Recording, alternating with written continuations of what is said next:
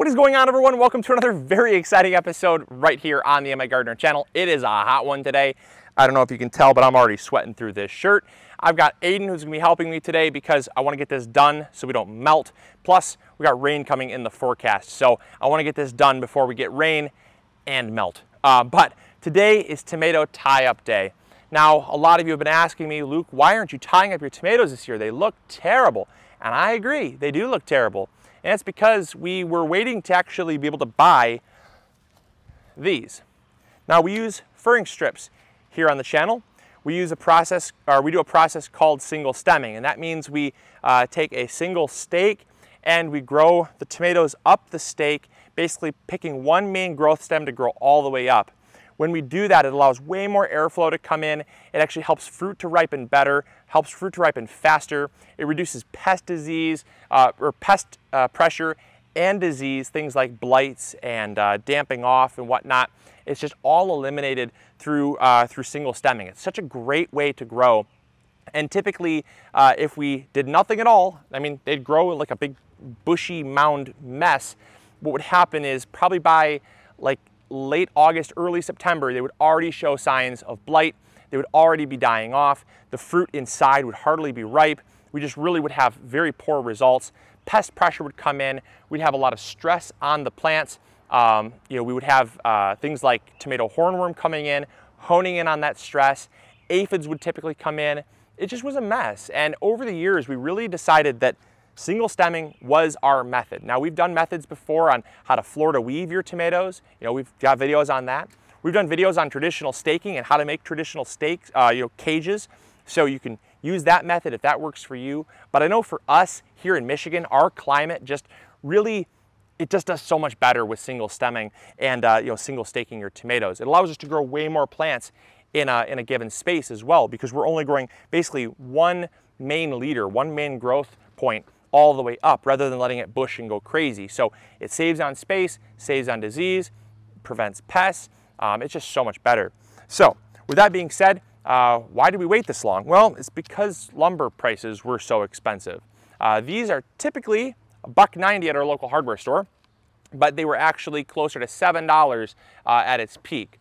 Now, I couldn't wait for the prices to drop all the way down to that level, but I also didn't want to spend a couple $100s on literally furring strips. So what I did was I actually went to them and I offered to buy what's called seconds. Now, seconds are not so pretty pieces. This one here basically broke. It basically is missing about a foot off the bottom because it was 8 feet and now it's like 6.5, 7 feet. And that's because it snapped. Well, they can't sell it as an 8-foot furring strip, so they just pile it up and they sell them as seconds. The really nice thing is I got those for $3.50. So saved well over 50%, about 75% savings by going with seconds. Now granted, they're not pretty. A lot of them are bent. A lot of them are curved. A lot of them are broke. So you're gonna get some nasty stuff, but I was able to save a ton of money by doing that, and it actually allowed us to get the furring strips that we need to stake up our tomatoes. So like I said, I got another one here that you'll see, it's really jagged. I mean, we're talking like tons of jagged stuff, really uneven, just not so great stuff. But again, are the tomatoes gonna care? No, the tomatoes aren't gonna care. In fact, the tomatoes are probably gonna appreciate it because they've been basically growing like this for 2 months now. So let's go, let's get them staked up. And then we're going to use a product called Fantastic Elastic. We actually sell it over at MIgardener.com. I would highly recommend checking it out. You'll see why I love it so much. This is Fantastic Elastic. Now, Fantastic Elastic I love because if you ever use tomato tape before, the green stretchy stuff, what happens is it gets baked in the sun and it can snap. It also stretches to the point where it loses its elasticity and it just becomes hard. And so you really, what happens is the tomato, as it grows, can actually choke off the stem and actually girdle it. It can actually restrict the growth and choke it off. The really nice thing about Fantastic Elastic is we're actually working with a company to produce a elastic band that is UV resistant, does not fade, won't weather, won't crack. It holds its elasticity. It's a special polymer blend of nylon and elastic, I believe. And they basically produce this for us, 100-yard rolls, and we've been selling it. We've been using it for the past 3 years, and it's absolutely incredible because it does not choke the plants. It allows the plants to sway in the breeze. It allows the plants to, it holds them up, so it holds the weight, but it lasts all season. So none of those problems exist like you have with some of the green stretchy tie-up tape and whatnot. But this is just what we use. If you like it, check it out. If not, keep using the green stretchy tie-up tape. Keep using, cut nylons. But hey, just another option for you. So let's go. All right, so the first thing we're gonna do is we're gonna take these stakes, and typically what I'll do is I will come in with a saw and I'll cut off a 45-degree angle. But because a lot of these are broke and jagged and they're all kind of different sizes, I'm not going to sacrifice any more length, because like that one piece I showed you, if I cut off 6 or 7 inches to make a 45-degree angle to pound it into the ground, I'm going to lose like 6 or 7 more inches, and it's only going to be like 5 feet tall. So I'm not going to do that. I'm just going to stick them in blunt and basically just push them down. We've had a lot of rain, so the soil should be damp enough to really, well, soft enough and damp enough to just accept the post. And then what I'm going to do is I'm going to be careful not to stick it right next to the plant. I'm going to leave about 2 to 4 inches away from the base of the plant, because these plants are so large and so mature. I don't want to damage any roots going down. So I'm going to come out about 3 to 4 inches, stick the stake down, and then we'll basically just tie it up the way. So the first thing to do is going to be to isolate each individual plant, because it's a mess. So what we're going to do is just kind of come in here and find the plants. Like I said, it's chaos. We might break a couple stems, but that's okay. As long as we don't break the main growth stem, as long as we can find that, we're going to be fine. But as you can see here, Aiden, you can kind of tell if you pull this up slowly, it's got a lot of growth going everywhere. But what we're going to do is we're basically going to find the place with the most flowers and has the most upright growth, because it's kind of forked over the months. So this is right here is the main growth stem. I can tell this is the tallest point on the plant. So we're going to get, we need our pruners, which are over here. Okay, so then what we're going to do is we're going to come in here and we're going to prune off all this excess growth. It's going to look really bad for about 2 or 3 weeks until all this stuff heals, because it's been so neglected. But we're going to come in here and it's going to look, I mean, it might actually look really good once it's cleaned up too, because it's kind of a mess. So all we're going to do is just kind of come in here, clean all this stuff up here.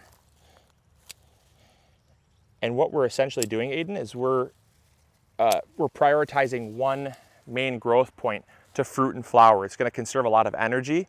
So it's actually going to end up putting out more flowers. It's going to be healthier in the long run. Instead of them like competing. Yeah, exactly. Instead of them competing, because tomatoes, they're a vine, and so they produce what's called suckers. These are suckers here. And suckers are like whole new plants. Those whole new plants will fruit and flower if you let them, but they get so big and congested that they end up blocking out sunlight, they end up blocking airflow, and it just really makes things a mess. So, okay, so now we've got this kind of isolated, we're gonna come in here. I like to come in behind the plant, about 3 or 4 inches from the base. And then if you want to hold this plant here, we'll take it and stick it in. And it's going in nicely. It's not meeting too much resistance. Oopsie. I don't want to press too hard because it is kind of wobbly right there, but we're just gonna give it a good press, and then all we're going to do is just tie it up. So now, Aiden, all we do is we just come and we pull this fantastic elastic out about 4 to 6 inches or so. And then we come in here and we attach it to the stake. Now, the best thing to do is to bring the plant right along, basically right along this stake here. See how it kind of like rests flat like that? And that way, here, hold it up at the top there, and then we're gonna tie it to the top, or tie it to the stake, and we'll probably have to tie it 2 or 3 times per plant to get to the top. All right, Aiden, so now that we've gotten this all staked up here, we won't have to touch this for about another week or so, because this is pretty much as high as we need to stake it up right now. But a lot of people ask, how much foliage do we take off the bottom? It's really good to get the leaves off the soil, because the soil is where things like blight occur. So we're gonna prune them up about 1 foot to 1.5 foot off the soil level.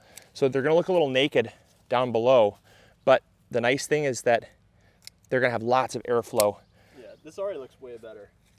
Yeah, it's gonna look so much better when they're all done. But like I said, I did about 1.5 foot from the soil level, and that way there's nothing blocking airflow, and then we'll leave everything up higher.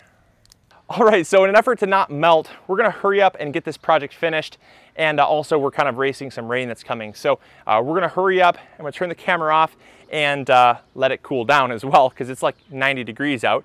And we're gonna hurry up, finish this project up, but I'll show you guys what it looks like when it's all done. Okay, so I'm gonna show you how to use the Fantastic Elastic here. Like I said, you can use anything you want, but basically we're just going to pull out about 4 to 6 inches or so, tip the tomato plant up, and then balance it on your head so it doesn't fall over. And then all I'm going to do is just take the string, stretch it around, and loosely tie it. I want there to be some forgiveness, because the tomato plant is going to grow, and also with wind I want it to be able to sway. So we've got another piece here. We're just going to keep it going up the stake. And as you can see, it's just so easy to work with, because it's really thin, so it's not like it's bulky material. It doesn't get in the way. It also does not choke the tomato stem, because like I said, it's got that forgiveness, which is really nice. And then it also does not age in the sun. You can leave it out all season long and it's still stretchy at the end of the season, which is awesome. So that's why I love this stuff so much. It's been a game changer in our garden. So there we go. So we'll do one more, maybe 2 more, and we should be good. But as you can see, it's just so fast to do it this way. And that's why, another reason why I love it is because when I've got 20 to 40 tomato plants to tie up, I don't want to be doing this for 3 or 4 hours. There we go, it's easy as that. We'll come in here, basically make sure this plant just keeps growing up the stake, but 4 tie points is plenty enough for a plant of this size. And then what's really nice is because we've tied it underneath these leaf joints here, you can see it's got, basically as this leaf matures, it's gonna hold that weight, and it's basically gonna kind of lock itself to the pole. So it's not really gonna go anywhere, it's not gonna slide, which is nice. All right, so there we go, all wrapped up, and I've gotta say, it looks great. Check it out. I mean, it looks so much cleaner, so much tidier, and yeah, you know, it's a lot of work, a lot more than I was really wanting to put into this tomato bed, but it was the work that it took to get it to where it needed to be. So, I mean, typically, had I had the wood, I would have trellised them from the very beginning. It wouldn't have been this huge mess. I wouldn't have broken so many tomatoes off. You know, it's kind of just, it is what it is. So we are back to where I'd like to be. This is definitely going to be so much better. And I just appreciate you guys tuning in for today's episode. So thank you guys so much. A special big thank you to Aiden for helping out. And yeah, you know, if you're really interested in single stemming, you think this method is going to be for you, make sure to check out all of our other videos on single stemming and staking up tomatoes this way. We have lots of how-tos, lots of tutorials on how to properly prune, how to properly stake. All those videos you can find on our channel. It's too hot to think today. So I need to get this done. I thought I'll just bring you guys along, but I am covered head to toe in sweat. So I gotta go get a shower. I'll catch you guys on the next episode. Remember to grow big or go home. See ya. Bye.